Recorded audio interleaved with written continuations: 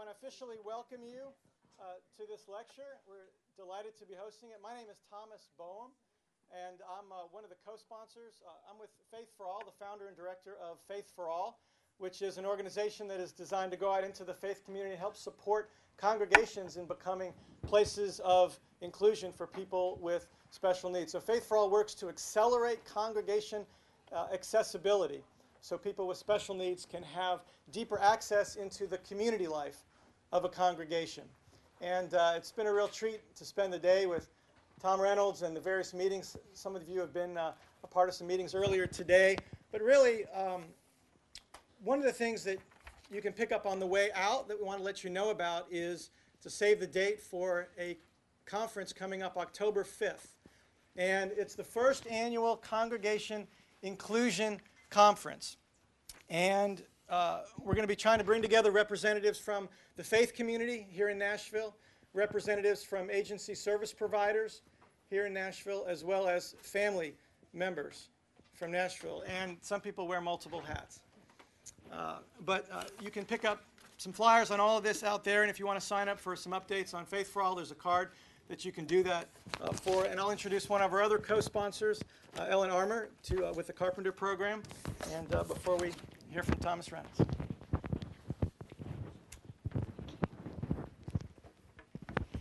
Welcome. My name is Ellen Armour, and I teach here at the Divinity School. I teach theology, and I also direct the Carpenter Program in religion, gender, and sexuality studies. And among the many things that the Carpenter Program attempts to do is to build links between issues related to gender and sexuality and religion, and other issues that impact directly on those matters. So we're particularly delighted to be able to co-host this lecture and to bring back Tom Reynolds, who is an alum of this fine institution. So it's doubly wonderful for us. So on behalf of the Divinity School and the Carpenter Program, I welcome you. And now I'll turn it over to Courtney Taylor. Here she is. Hello, everyone. My name is my name is Courtney Taylor, and I'm the Associate Director of Communications and Dissemination at the Vanderbilt Kennedy Center, and we are also a sponsor of this lecture, and we welcome you. The Kennedy Center's mission is really to improve the lives of people with disabilities and their families. And one of the ways that we do this is through providing supports to them when they want to be included in communities. One of those communities is certainly the faith community.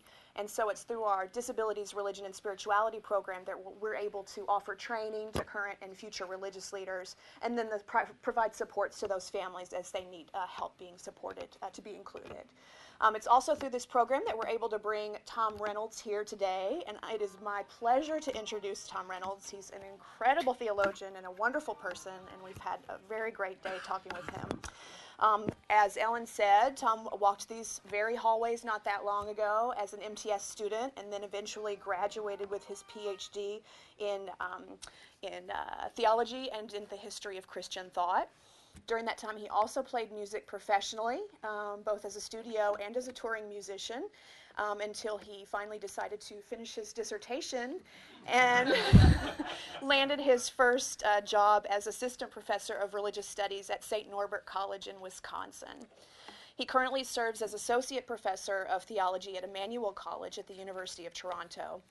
He's been published in a number of theological journals and is the author of several books, including The Broken Whole, Philosophical Steps Towards a Theology of Global Solidarity, Remembering Ourselves Differently, Theology and Christian Identity in a Global and Pluralist Era, and then one that is very relevant for our talk today, which is Vulnerable Communion, A Theology of Disability and Hospitality, which is an excellent read, and I encourage you to go out and pick that up if you haven't already. So Tom's lecture today is entitled Beyond Inclusion, Rethinking Normalcy, Identity, and Disability in Theological Terms, and it is my pleasure to introduce Tom Reynolds.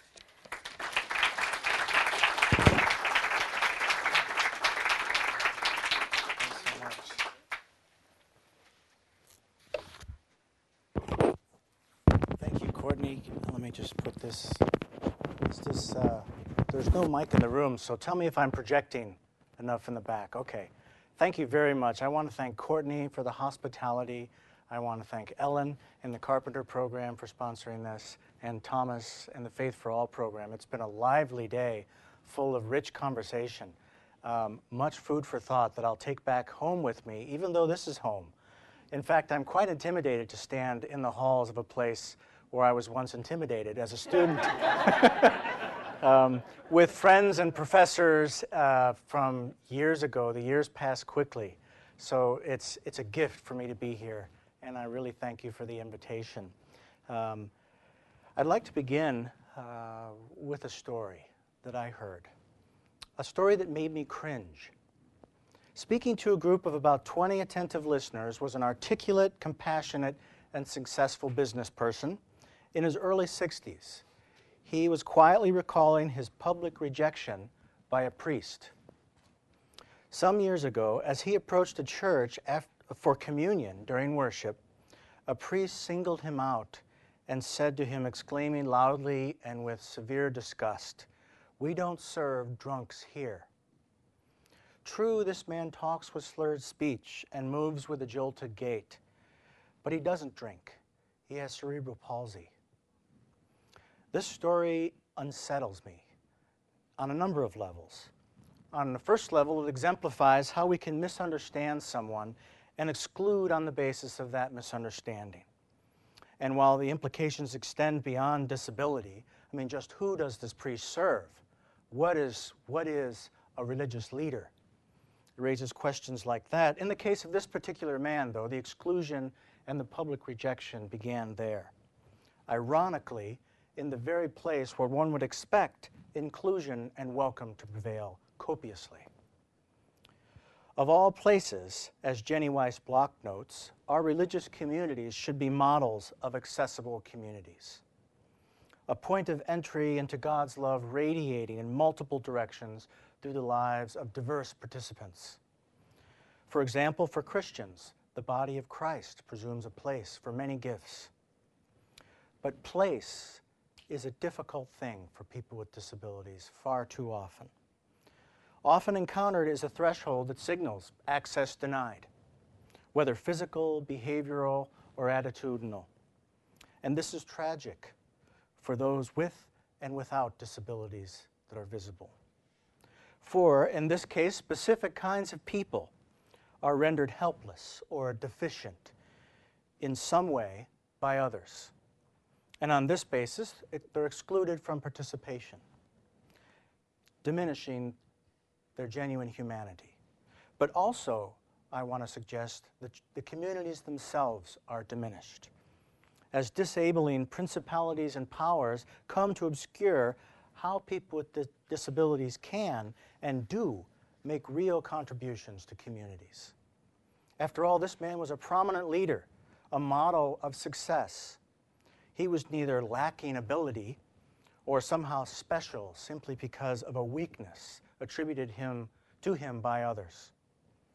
So I've become convinced over the years, especially because my 19-year-old son is autistic and has faced the kind of public exclusion that this man experienced. And I, as a parent, have faced it as an advocate, align myself with him and his unique dignity. Because of this, I've been forced to rethink everything theologically, from the ground up.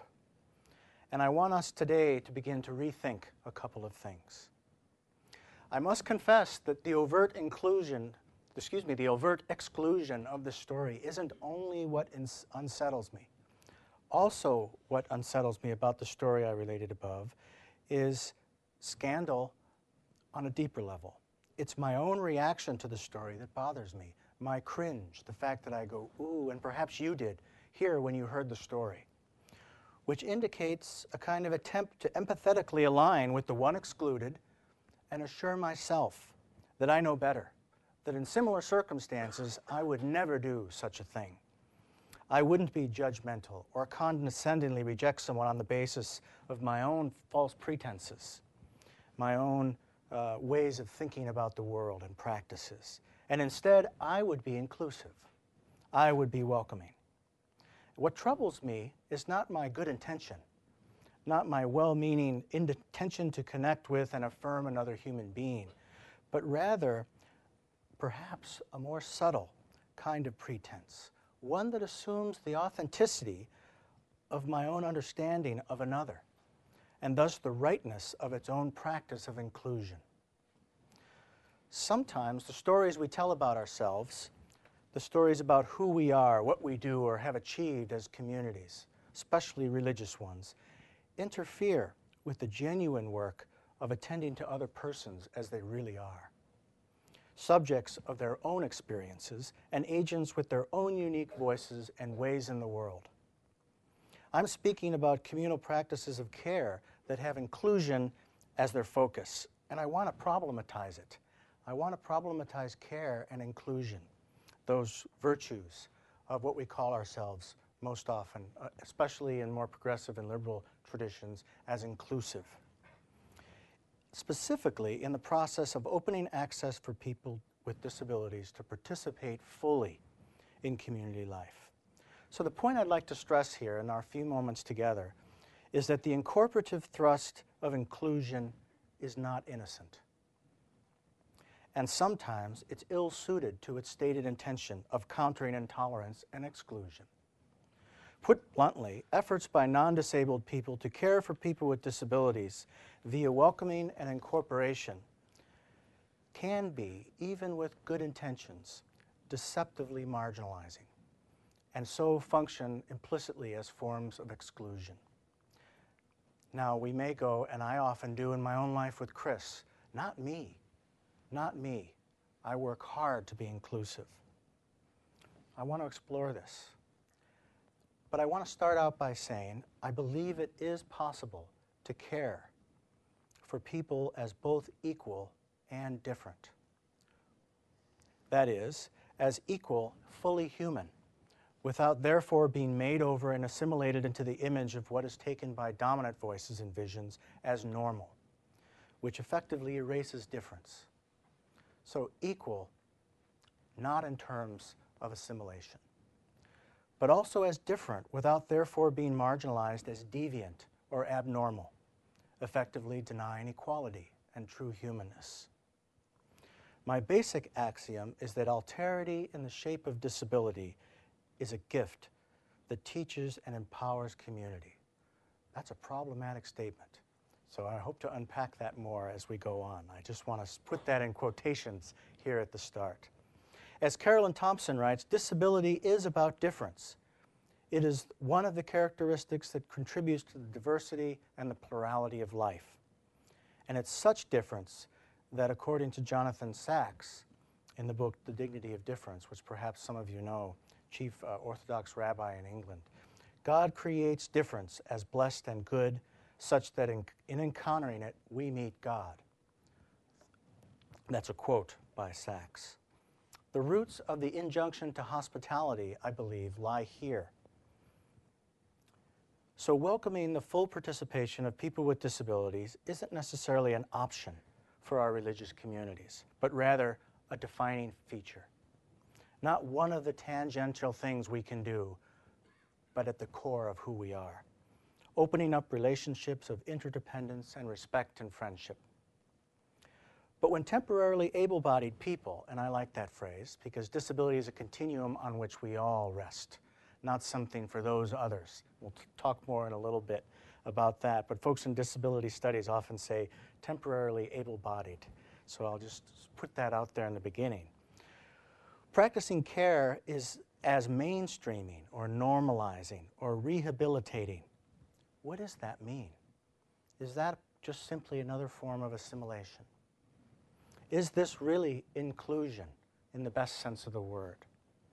As disability scholar Patty Douglas notes in her work on autism and education, inclusion often amounts to a process by which people with disabilities, quote, are not only brought into view as a population subject to inclusion, but also as a population potentially in need of improvement, end of quote. So to be one of us, you have to be remade in our image. Based upon what I have just said about equality and difference, I'd like to propose an alternative to this. To be included entails being made part of and given access to intended participation in community, treated as equal among others, like everyone else. To be inclusive, then, means intentionally making room for difference, the different treated as different, not as a pathology or as a deficit, or as an opportunity for curative or fixing practices to be made in order for a person to be accepted into the community. The link between these two, inclusion and being inclusive, I think, lies in accommodation. That is, being included as a person with disabilities involves access accommodation so that one can participate with each other as a contributing part of a community's life. And this means recognizing difference and diversity, bodily and neurologically, and welcoming it not only as them, but as us. Redefining the us, not as something other, abnormal, out there, to be included and remade in the image of the same, the normal. So it's not so much a matter of accommodating you so you can be part of us on our terms, but rather so that you can be with and augment us differently on your terms. And I think of experiences with my son and how I've learned the process of attending and caring on his terms, not mine. I have to continually remind myself of this. I must confess right here today. So, rather than communal conformity and homogeneity, a communal heterogeneity and diversity is introduced when we think about disabilities. But doesn't being intentional and accommodating persons with disabilities involve a kind of negative othering, making different from the start, by which people without disabilities reduce bodily diversity to disability as something gone wrong, something needing accommodation in the first place? In other words, doesn't even recognizing disability and accepting it as something different than just something to be cured, doesn't even that force negative accommodation in the way that I'm trying to avoid? There are serious problems of perception here, serious issues which evoke a number of concepts that raise thorny problems for the way communities think about being inclusive. And I can only raise a couple of them. To clarify what's at stake, I'd like to propose that we, those of us here today, both with and without disabilities, make 3 shifts. I just want to propose 3 basic shifts in the way we begin to think about issues of disability.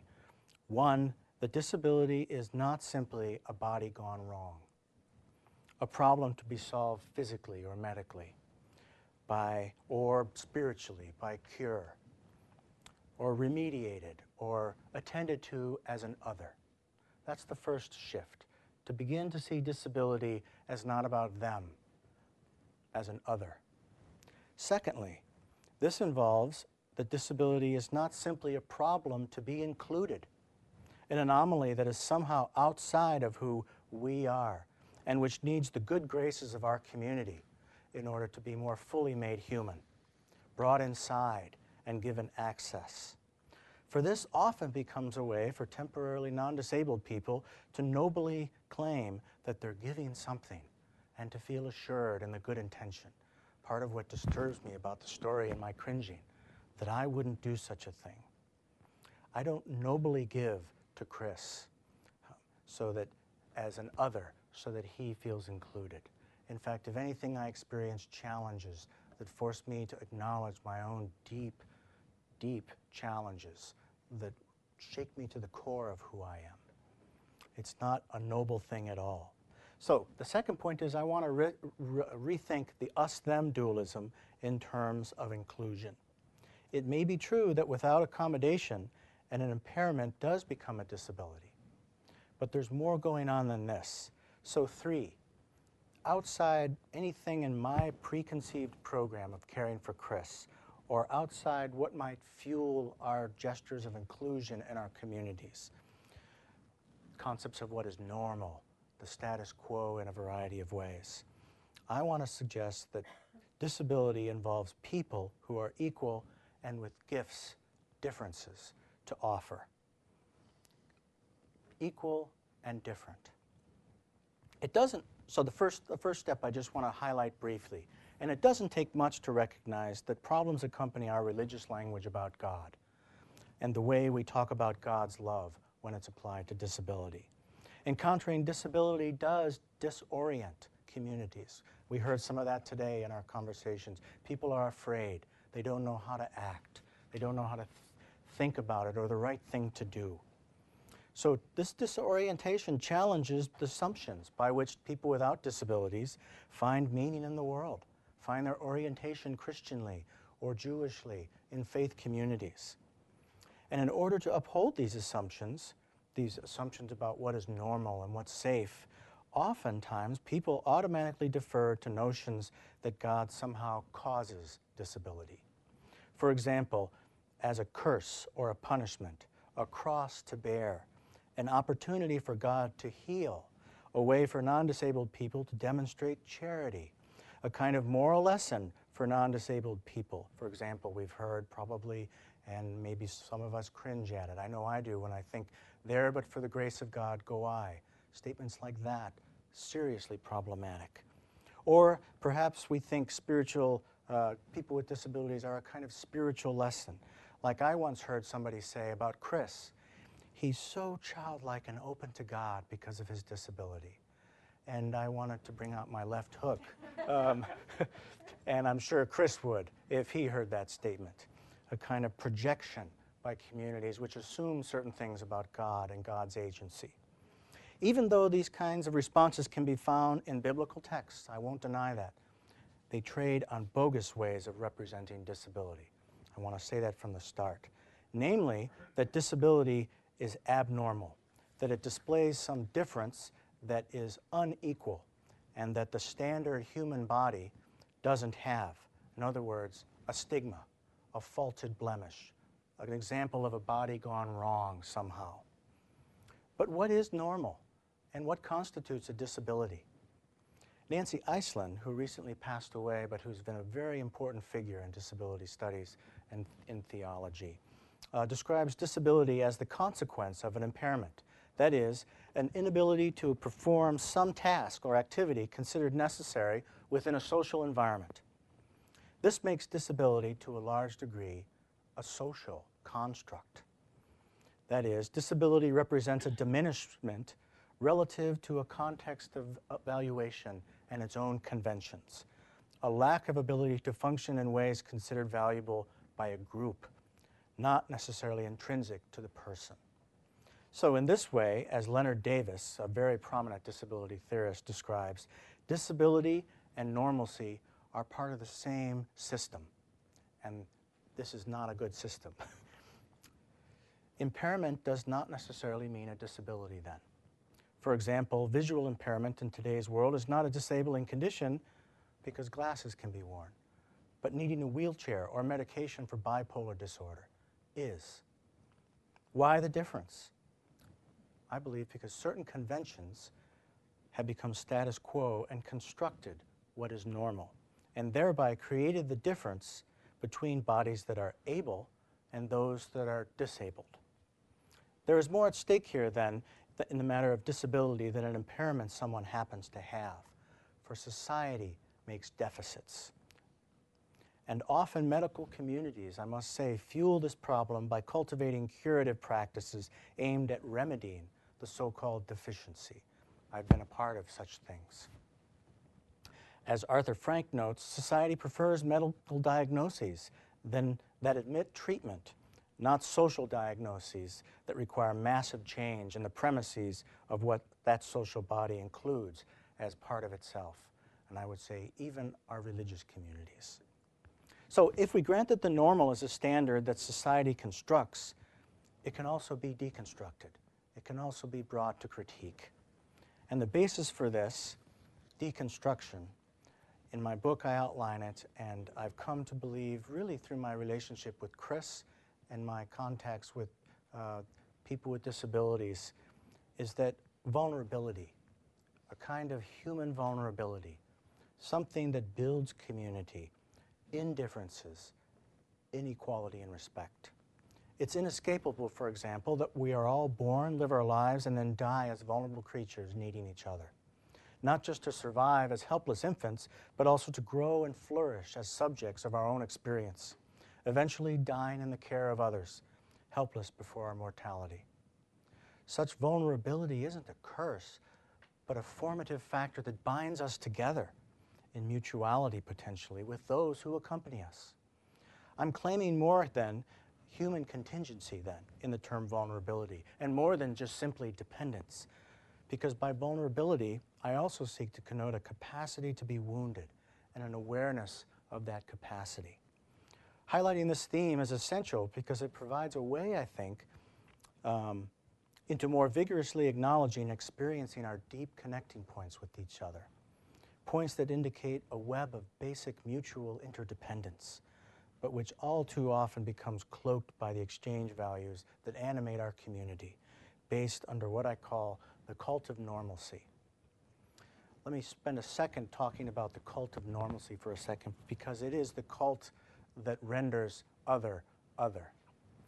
It routinizes and naturalizes through systems of power and their rituals ways of being human that become taken as convention and the status quo, normal.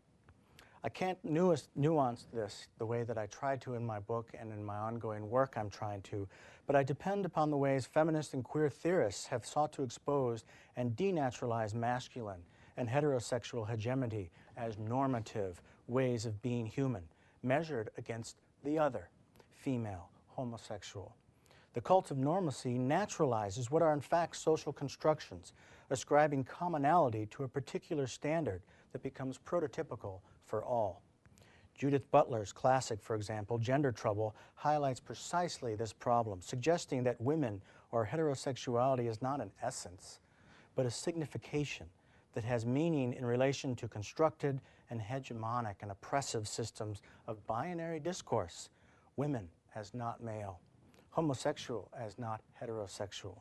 And I would add, like heteronormity constructs homosexuality as deviant and abnormal, ableist discourses construct disability as other in order to mobilize representations that uphold communal identities based in binary systems of exclusion. Able, disabled, us, them. Michel Foucault famously speaks of binary divisions, mad, sane, normal, abnormal, in, out, as, quote, the power of normalization, end quote, whereby exclusion is not so much ejection from a community as it is productive of that community. Exclusion has formative power. We make an us by excluding them. The excluded supplemental defines the identity, and this makes language itself a vehicle for inscribing the normal, so to speak, into our everyday sense of who we are in our religious communities and in our culture as a whole. But there is no natural human. There is no naturally able-bodied person. And because of this, I think there is the chance to deconstruct ableism, opening up multiple vectors of being human together. This is why I believe, rather than what counts for ability, for example, the capacity to think rationally, to be productive, to buy things with lots of money as self-interested consumers, we could go on with what counts for normal in our society. It's vulnerability that could be a starting point for discovering what we share in our differences, a source bearing the precious and fragile grace of solidarity with one another. And in my work, I depend upon the founder of L'Arche, Jean Vanier, who writes, "We don't discover who we are. We do not reach true humanness in a solitary state. We discover it through mutual dependency, in learning through belonging." So, viewed through the lens of vulnerability, what counts for neediness or lack of ability, as deemed by normalcy, isn't a flaw, detracting from an otherwise pure and complete human nature, but a testimony to the fact that we receive the gift of who we are along with each other and from each other. This is a source of relational openness, not closure. And recognizing that genuine wholeness is not found through alleged ability, but acknowledged vulnerability in the context of mutual giving and receiving together. It's difficult and painful for me to process this notion sometimes in my relationship with Chris. Because as a good parent, I should know what's right and guide him through communities in the right way that contribute to his well-being and mainstreaming and normalization. I've had to confront ways that I, too, have internalized what counts for normal and act these out routinely in my own parenting life. This troubles me, but it also provides hope, because insofar as I can recognize this, I can then work to change along with others and the caring circle of community members that we have working around with us. Our identity, our worth, doesn't derive from the power of being a good parent, but rather being a part of community with others that empowers me. And Chris empowers me. I don't give to him, but rather in relationships of mutuality, I learn better how to care and how to be open. Neediness is a difficult reality to accept, though, for it means recognizing that I'm at the core exposed to imperilment and suffering, and that I need another to become who I am. And fragility is at the heart of the need to belong, and a fragility that I might fear, a vulnerability that I seek to avoid in multiple ways by being smart in academia, smarter than others so that I can, impress with long sentences and multisyllabic words, right?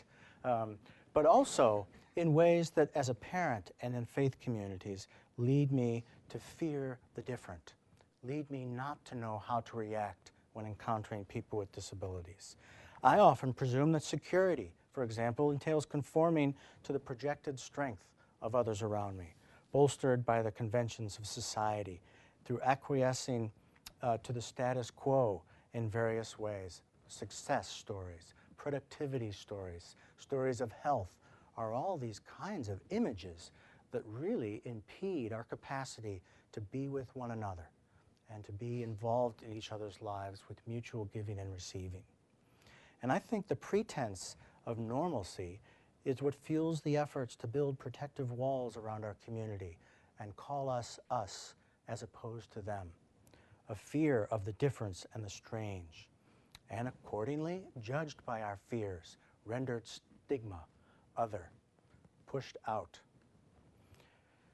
But this pushed outness then, in the second shift I'd like us to think about, doesn't necessarily mean, okay, let me be open and welcome in, because the very inclusion I want to welcome in often assumes that I've already pushed out another. It assumes a them as opposed to an us, or a Chris as opposed to me, to put it personally. Doesn't this train of thinking still subject certain kinds of people to inclusion and care as special, precisely because of something they are differently? How do we go beyond this? Well, one way is to become critical of it.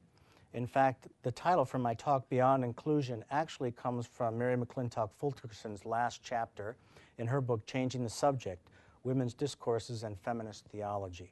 The title is Beyond Inclusion, and she gets there by appreciatively critiquing feminist theology, feminist liberation theology, for assuming that the feminist experience of certain texts and practices as oppressive is adequate to describe all forms of gendered subjectivities.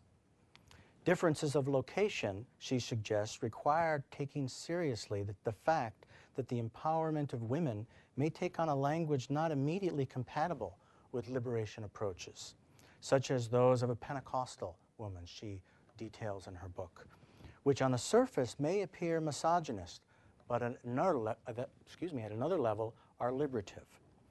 McClintock-Fulkerson notes that feminist discourse is often certified as a kind of universalizing discourse of inclusion from a position of privilege. So in an effort to include and empower women's voices, she suggests some women's voices are actually excluded.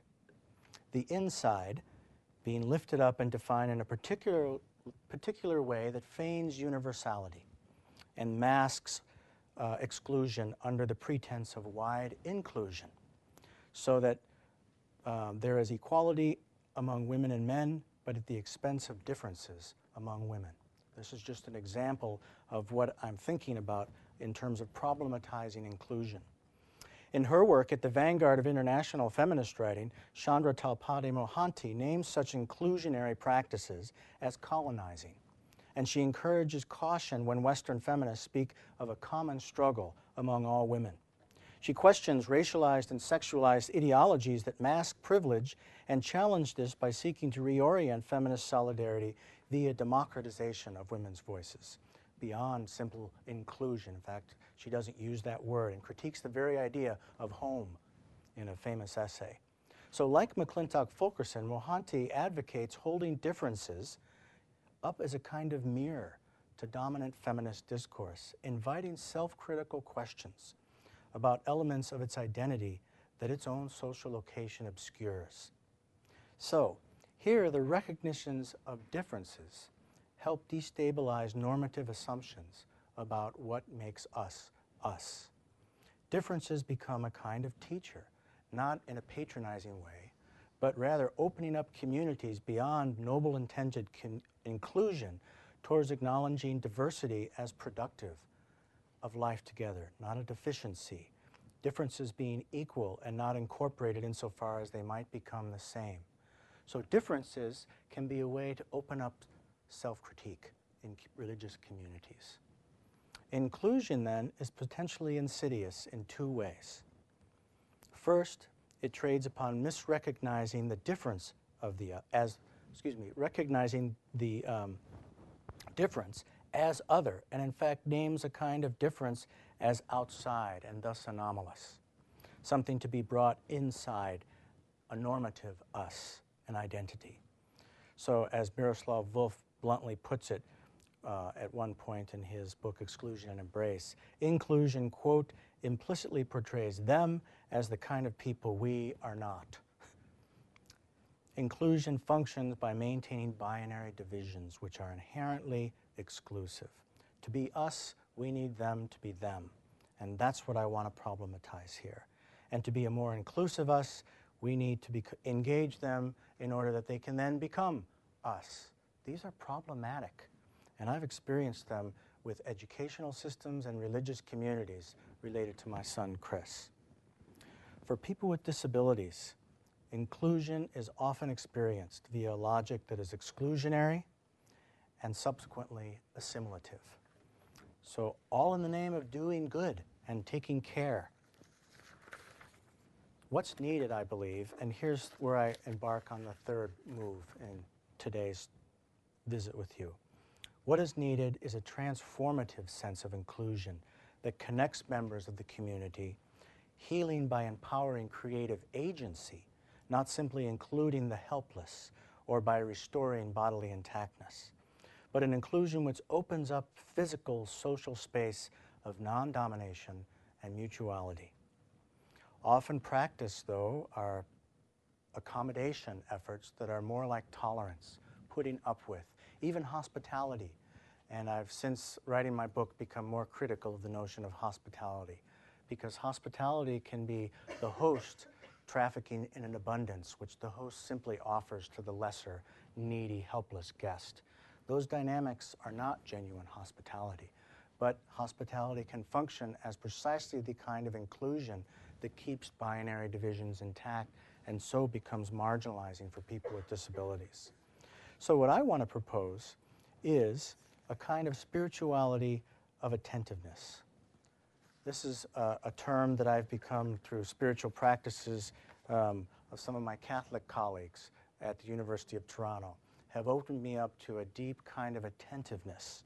It's through attentiveness to differences that communities become transformed in a way that doesn't simply accommodate as inclusion, but accommodates with respect and openness and real difference-making love.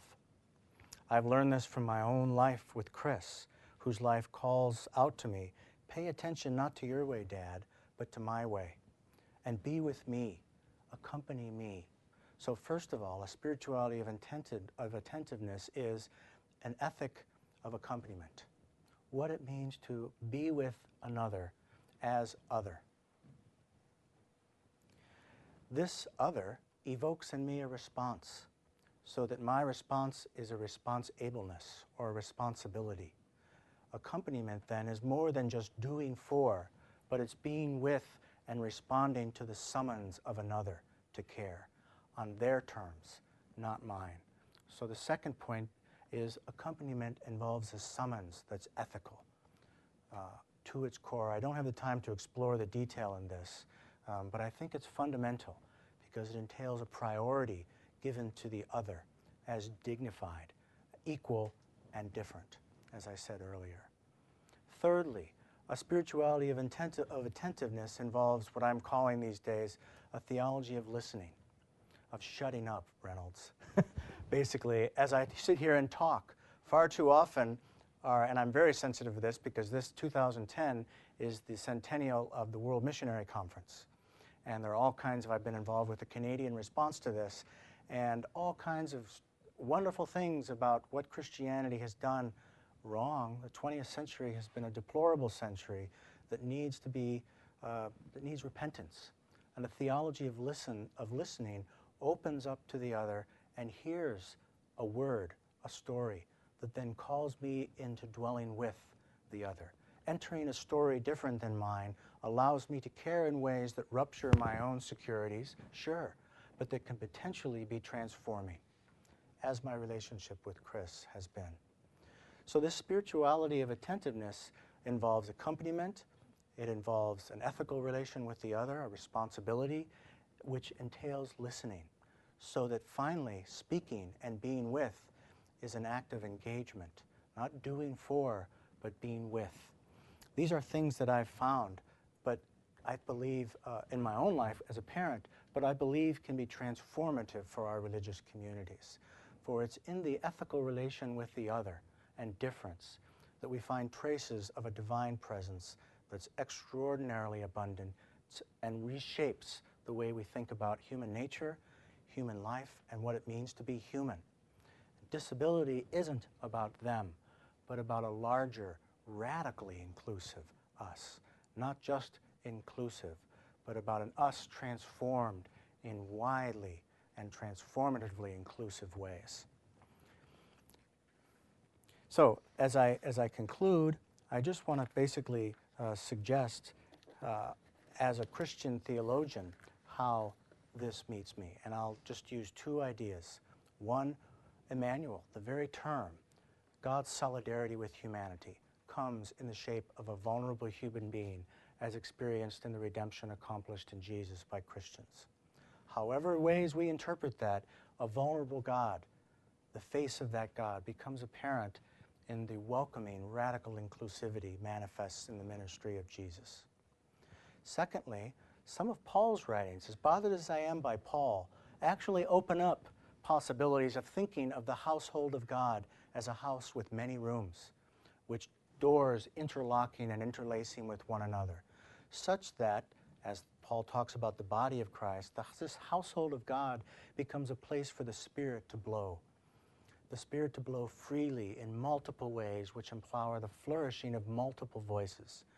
This is radical inclusion, where an us doesn't know simple boundaries, but boundaries are open and transgressed all the time in relationships of listening, giving, receiving, and mutuality, so that a more human church, religious community, and perhaps world can take place. I'm going to stop there because I do want to do the listening thing a little too. And, no, and we've got gifts of a variety of people with perhaps questions, and we can talk later. But I know that, yeah, there's a lot of different experiences represented. And so is it okay if I just sort of open it up for thoughts and questions and engage on that level? Yeah. I mentioned to you before your talk, I'm reading the book and finding it to be extremely good, extremely impressive, and extremely sophisticated. Oh, shucks. But, I mean, there aren't many people around who are writing the way you're writing, and thinking the way you're thinking, and presumably behaving the way you're behaving. It's just a facade. I don't really, yeah. Have you ever found that Chris, that you come to a certain insight about your relationship to him that leads you to believe you would behave in a certain way, and it fits the development of his thought, and it makes sense. And then he rejects that as not meeting his needs and his expectations. Exactly. He proclaims himself, and I think he'd be happy, because I always talk with him. In fact, we talked about this paper, because it's really important, if we're to honor one another's stories, not to be exploitative with those stories. And so first of all, I share what I do theologically about our relationship, to honor him. But also, he proclaims himself an atheist. He's 19. Part of that's a teenage thing, maybe against his theological dad. Okay, that's you? Well, here's what I am, not you. And that does challenge me, because in a certain way, he is embodying his difference. And I find, well, what do I do with that? And especially because, he said that I could say this. I didn't put it in my paper, but my relationship with Chris is sometimes hard because of the violence that involves parenting. And it's a difficult reality to confront that and think through the anguish as a parent that sometimes comes through with that. But by vulnerability, what I'm trying to suggest is a kind of openness to my own pain, because he resists me. And I'm continually brought back to the relationship, looking for new resources for hope, for his well-being in whatever shape that happens, but also for my feelings of inadequacy as a parent. That confront me in that. So it's an ongoing kind of dialectic. I've come to be suspicious of that word, but it is kind of a back and forth, approach where things I said in that book, I'm rethinking now, scandalous as that is. Especially hospitality, I admitted that. But it is true, so thanks for raising that. Yeah. Hi, thank you. I enjoyed it a lot. And I had a question. So I have a brother with autism, and so in your talk you talked about how vulnerability binds us together, and it seemed like you placed a lot of the problem into kind of the social construction of disability. But through living with someone who's autistic, I was wondering how you think about the ways that disability and vulnerability can threaten connectivity. And so at points, it can kind of, so I was just wondering how you can speak to Great that. question. And in disability studies now, there's a real backlash against what's called the social model, that disability is a construct, precisely because impairment is also a construct. And the social model denigrates bodies. We're our bodies. And it tends to be pretty much linguistic systemic stratification that the social model talks about. Speaking personally, it is true. My life with Chris is a difficult life, and it's not simply a matter of challenging the normate constructs of society, but dealing with difficulty that's bodily, that's real. The trouble with articulating that is the articulation often falls into the traps of the very system that I'm trying to counter. And so to counter reifications and ways that normalcy kind of prototypically defines impairment and disability makes speaking of bodies difficulty. I don't find much help in the neurodiversity movement, which is now big. In fact, there's the new issue of Disability Studies Quarterly. I want to recommend, if you're interested, there's advocates and parents and siblings of people with autism interviewed, and it's like a 60-page email exchange. Brilliant, and they're wrestling with all these things. Well, the social model works but doesn't work. Well, the medical model of individualizing disability as a problem of the person that needs cure is also faulted. So where do we go? And some of these voices are saying, well, they're just different ways of being human. But the problem with that is some of that entails real suffering. Chris is not happy with who he is. And the danger is simply treating disability as same among everything. And that's precisely the kind of inclusion I don't want. But so what I can say is, yeah, very difficult, and I'm looking for help in thinking about it. And so are many scholars in disability studies. Yeah. Does Chris own his autism? I mean, I have a friend who is an adult on the spectrum, and she talks about for many years she did not know she had autism. She struggled greatly with social interactions. She married, struggled in a marriage. She had 2 kids. She felt like she was a total failure. as a human being. Mm-hmm. Then her child was diagnosed as being on the autism spectrum. And in hearing what the doctors said about why he qualified for a diagnosis of autism, she realized she herself was on the autism spectrum and ended up getting a diagnosis. And she said so much of her difficulty emanated from the fact that she was trying to be like everybody else and what they expected her to be. Yeah. And once she realized, you know, I'm different, and I might as well, you know, celebrate those differences, be out there and say, you know, this is who I am. And I really, and as a parent of a child who is basically nonverbal, she gives me great insight into her world, at least, and to some degree his world. And I just wondered if he's, you know, for lack of a better term, out there flaunting it, you know, that he's on the spectrum. Well, I can't speak for, I wish he were here. He does own it in a way, but he is working to come to grips with it. And I've heard a variety of different speakers, some who are out there speaking and claim that, like the neurodiversity voices. Others who are speaking about, well, genetics and science is working to find ways to alleviate the real suffering. Both those are right in certain ways. And Chris kind of vacillates between the two. He's very open to medical care and seeks it out.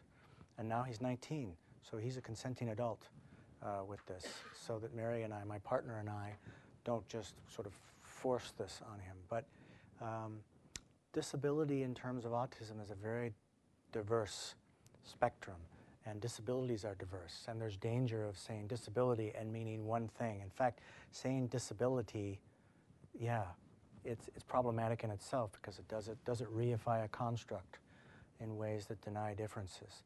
So he does acknowledge both, but he's not out there proud of that, because for him, in his particular case, it does involve bodily suffering, motor tics, obsessive thoughts and fears, intrusive thoughts, some physical issues as well that are very, very difficult. Yeah, either.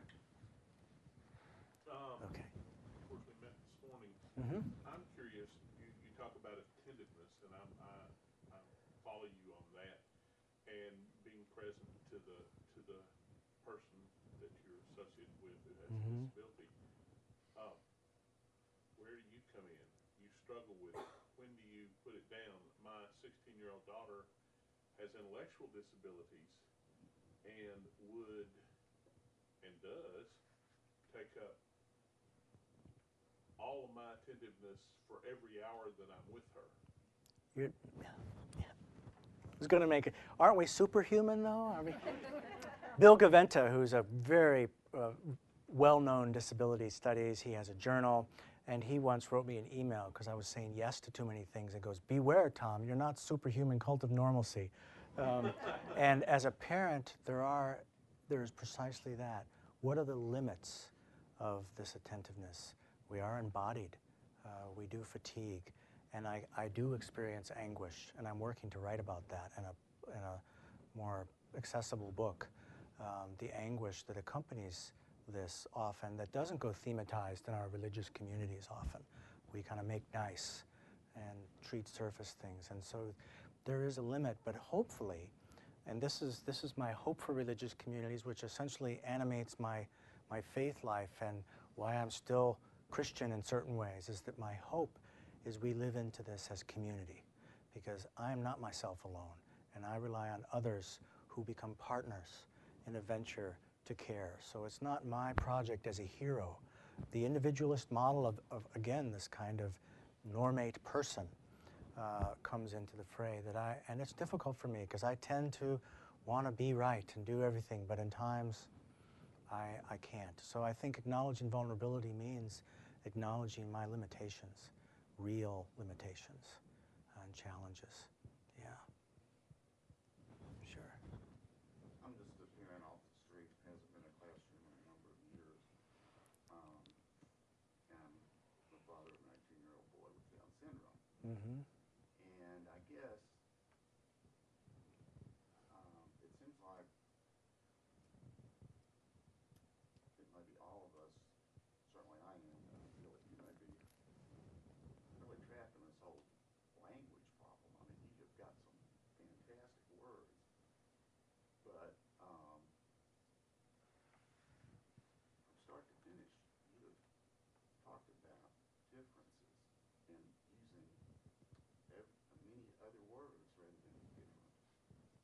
guess I'm just wondering why the denial of differences, and I don't know anything about these theories or these groups or It's okay. whatever. Yeah. Everything you've said, you're addressing your child because he's different than you are. My son is different than I am. Yeah. And, you know, you've covered so much stuff that it's hard to, there's no way to bring it for me to. Trying to put some things on the plate, at least, for digestion. At one point, it seemed like the ultimate worldview would be that you would exist with your son, and I would exist with my son, and everyone else with disabilities. Disabilities. I mean, it's a word because there are differences. I don't understand. Yeah. In this discussion, there's been you use the term binary very, very much. Mm-hmm. In this conversation about autism being on a spectrum. Well, you know, in my limited experience, it seems like that spectrum issue is where so many things in life fall. And, you know, the only way to, a common way of viewing the spectrum is just statistically. But I'm not saying raw numbers or there's a high score or a perfect fail or any of that stuff. Mm-hmm. We're just different. I mean, everybody, you've got two people, they're different. If there's two people, it's binary. If you're talking about society, and if you're talking about autism, or you're talking about Down syndrome, it's a spectrum. And I just, this whole thing about deconstruction, I know a little bit about what that is. Mm-hmm. And it seems as though everyone is so intent on deconstructing the obvious. It's problematic and obvious in one way. I mean, I think we're saying similar things. Well, there's so, I want to just say, there is so much of what you're saying and the way you're feeling and what you're addressing that I am 1,000%. That's a lot of percentages. Yeah, yeah. So much.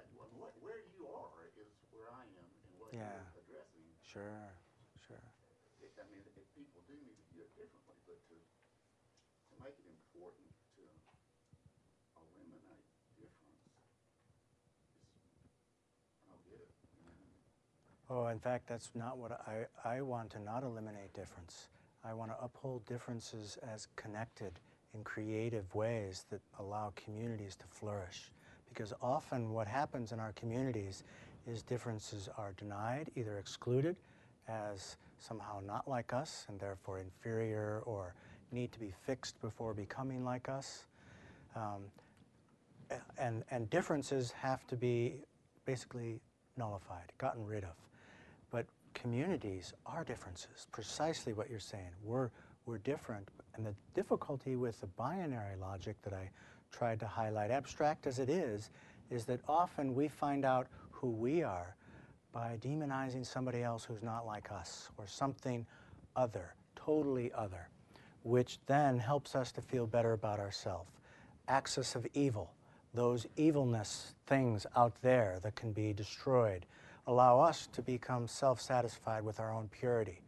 The good and evil distinction is problematic in its binary quality. So by naming binary in that way, I was mainly trying to say how the inside and the outside are constructed in ways that are really harmful for the real differences that you're naming, because those of us in this room, we're different. In fact, I would say spectrum, no, we're a circle.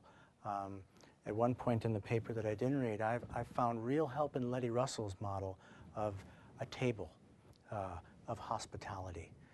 Church in the Round is her book, and her recent book on hospitality put together by her partner and student after she died. I use it in a class because it's a beautiful image of a community gathered circularly, not a top or a bottom, not a better or worse, but a community gathered with each other. That's the kind of community in differences, in and through our differences, that I try to live out with Chris in a family, and that I'm working towards involved with church communities and religious communities, especially among Jewish and Islamic communities in the greater Toronto area. So it's a thank you for your insight. We have to. I want to repeat that. I really do agree with Oh, you. no, that's good. And the circular thing is absolutely right. And I certainly experience in my community, spiritual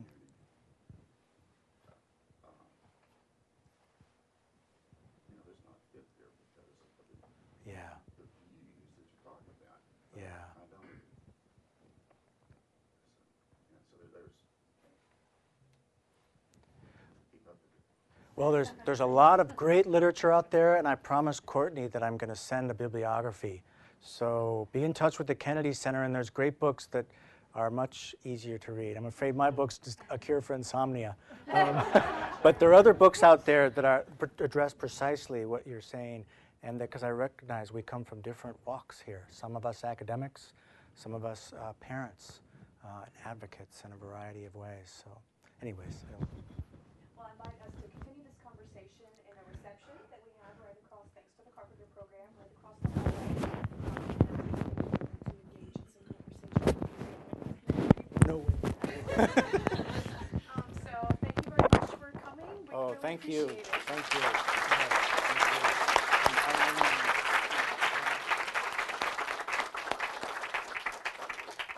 So right across the hall, snacks. Now for the wine, or? Yeah. Okay.